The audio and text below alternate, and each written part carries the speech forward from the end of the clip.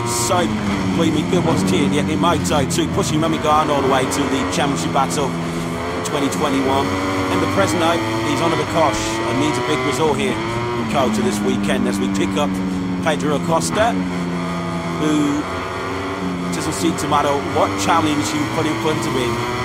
He just is able to get on with the job, effortlessly working his way around as Kota circuits. Caught up with a couple of mechanics is why, and they felt that this would be arguably his biggest test of the season so far. Well, he's got to the fly cooling. Although as yesterday, you really understand, oh, why your commentator's curse, but hey, I will let him have that one.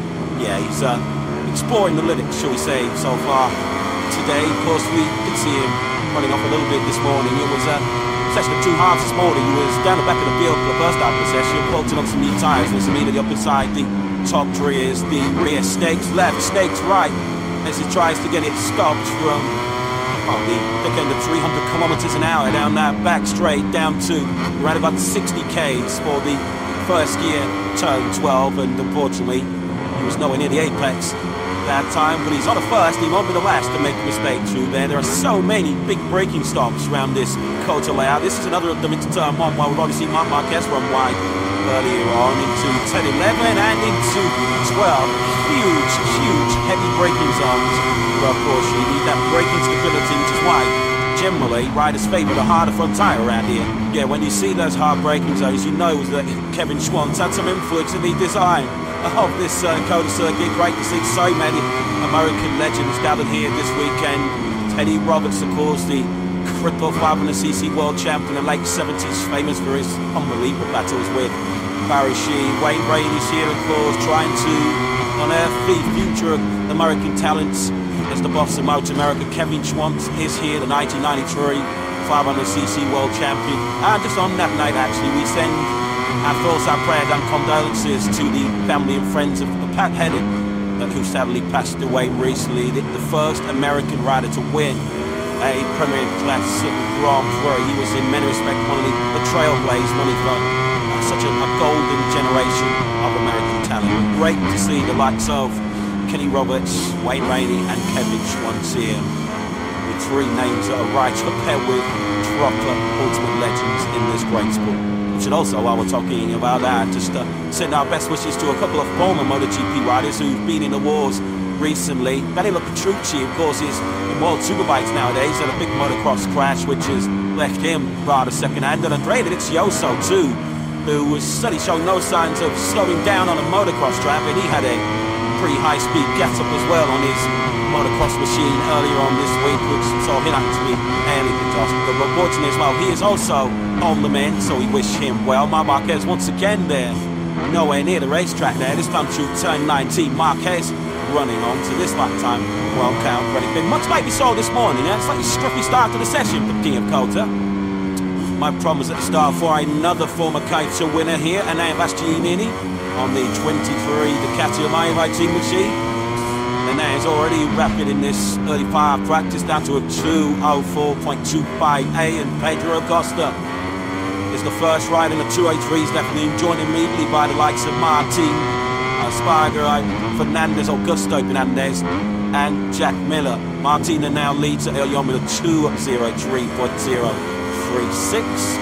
We're already inside the lap times that we saw this morning from Maverick Vinales to the 2:03.2. Alexa Sparger, that's a significant jump on what we saw from him this morning. He was very quiet session for LH on the 41. He didn't do anything better than a 2:04.8 this morning. He's already 2.2 quicker than that this afternoon.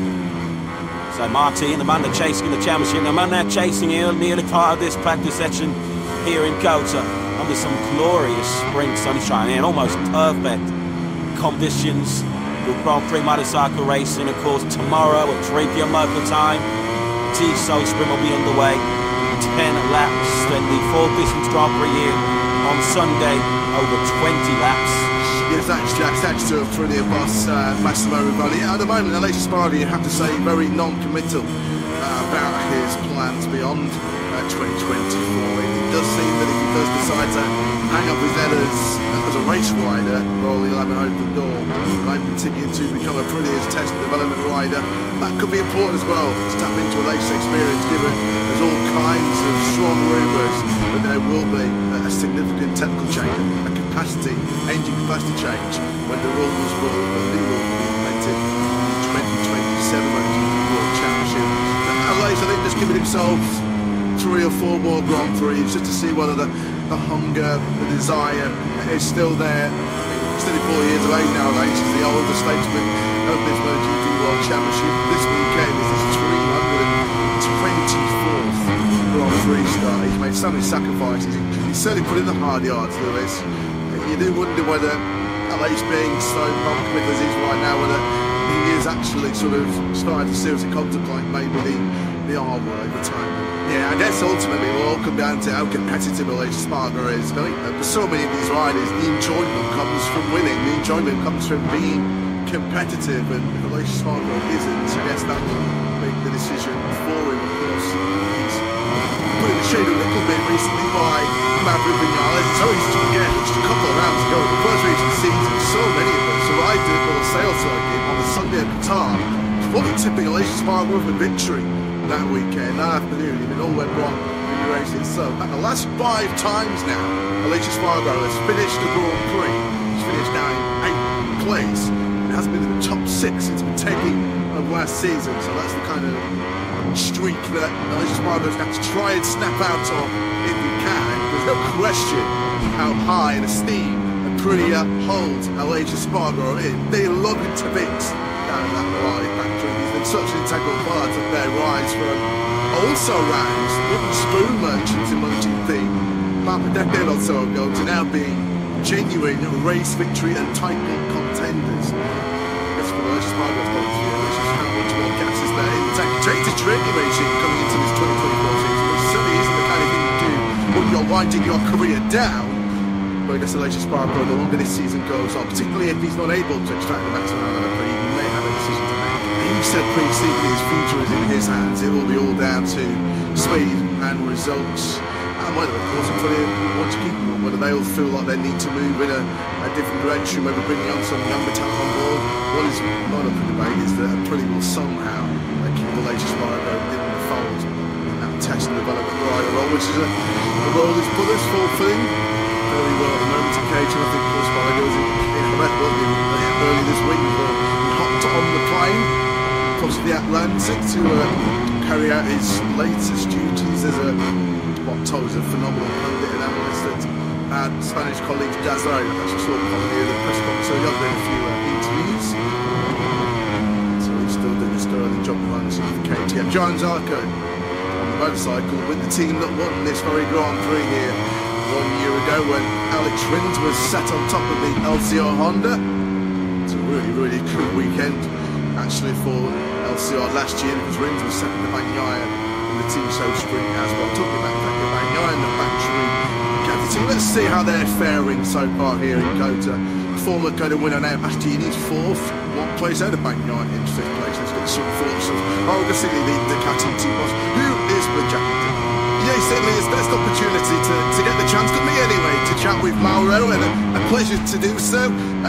What a start to 2024. It's certainly not been easy for you stepping in. You've already signed Pecco, you've got his teammate to sort out, you've got Pramac and VR46 deals to sort out, and then last time out, Pecco and Marc coming together. A busy start to 2024. How have you found it all? Yeah, I mean, as big as noise, because I started working at Ducati 20 years ago.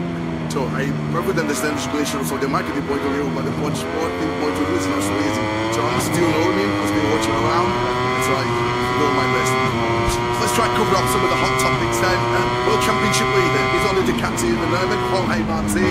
It's been so impressive with victory last time out. How much have you been pleased to see him riding in the manner that he is? I mean, Jorge is a champion. He showed us a lot of several times last year. This year it started as we finished last year. So he's a champion, not surprised, honestly speaking. In terms of the incident between Marc and Pecco, what have you done after that incident to try and make sure we don't see something similar happening again? I mean, very easy. I sent both of them a message. Want to choose the camera. Just, hey guys, everything's under control. We go and Mark's actually like, yes, there's everything under control, looking for quarter. So positive, very positive. That's good to hear. Already there's a lot of talk, not only about the rider market, but in terms of which teams are going to be running which bikes at the moment. For the next year, sorry, DR46 and Pramac both have their contracts ending with Ducati at the end of this current season. What's the latest update on the negotiations with both of them? Yeah, we have some table Park, Hockenheim and Silverstone as well. Sector 1 very much reminiscent of Magnus and Beckis, isn't it, at Silverstone? As we tick up Vinales, this is right at the top end of the circuit, the bottom gear, turn 11, crucial then now to get good drive, get good acceleration grip as you power now down this long back straight, 1.2 kilometres in length, which makes it the longest straight on the Grand Prix calendar. Over that little crest, which can stay unsettle the bike in the braking zone. It's all nice and clean this by Vinales. Good lap as well coming in from Maverick. Out some fresh Michelin rubber there, brand new medium front, medium rear at the start of the session. Yeah, because Vinales is one of those who did go for new rubber earlier on this morning in free practice. Although, of course, if you're familiar with MotoGP, you'll know that session this morning did not count towards qualifying. Solely this 60-minute practice session will determine who moves through into qualifying 2. Maverick Vinales winning just ahead of Pedro Acosta on circuit, both on target to improve at the moment. Almost certainly the final 15 to 20 minutes as well. We'll expect the fireworks in this practice session as Vinales now approaches the final corner. Of course, we have seen him challenge at the front here at Côte d'Ivoire. Of course, famously when he's on the crutch of a wave in early 2017, he was challenged Marc Marquez, but crashed out of that leading battle. He's up in the second place in these early stages on 203.1. Meant to take quicker than he went this morning. It was right here in Coach, really. It's just his second Moto2 start back in 2014 where he dominated that Grand Prix, and having set the fastest lap on his Moto2 debut in Qatar. It was those two performances which immediately caught the eye of then Suzuki Team Moss, Davide Brevio, and it's like, yeah, he's our man, absolutely no question whatsoever. And Vinales was taken after this one season in Moto2 into the factory Suzuki fold for the 2016 season, wasn't it? Then we go, Pecco Bagnaia out of the final corner, winds the power on the factory Ducati up to mid place, creeping him towards the low 203s, the all